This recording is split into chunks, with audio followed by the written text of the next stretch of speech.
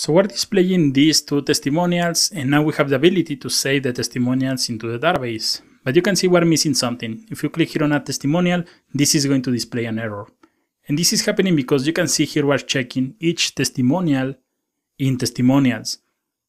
If you open the routes, let me show you something. Here we have the post. Then we validate the form. Here we are passing only the page title, the errors, and also name, email, and the message. We need to pass the results from the testimonials. First, let me show you how you can fix this. So first, let me open the index.pog for the testimonials. And right here, you can add, for example, if testimonials. You are going to check if this value exists. And then we're going to select everything and we're going to indent the code a little.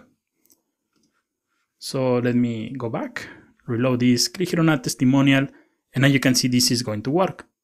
But we're missing the testimonials right here. So it's a good idea to check if something exists and then perform the iterations. But you can see this is working. Then I'm going to open the routes. And we need to pass the results from the testimonials. So it's going to be a code that is going to be really similar to this. Let me copy this. Let me scroll to the bottom.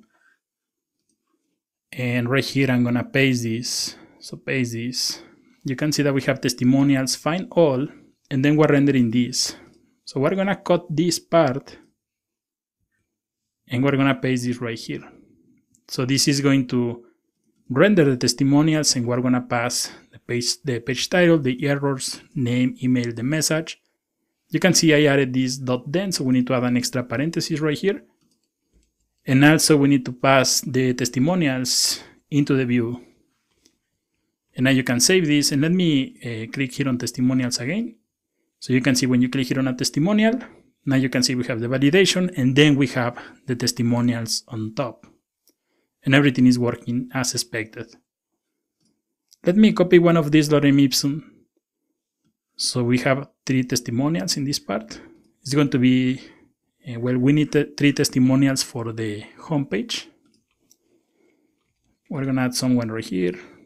This is going to be email at email.com, and we're going to paste this at testimonial, and this is going to create the new testimonial. So you can see what is important that you pass the data, but also it's important that you check if the data exists. Otherwise, it's going to display some errors. So now you can see this section is done. Also about us, upcoming travels, and the travel. The only one that we're missing is the index. So we're going to start working with this in the next video.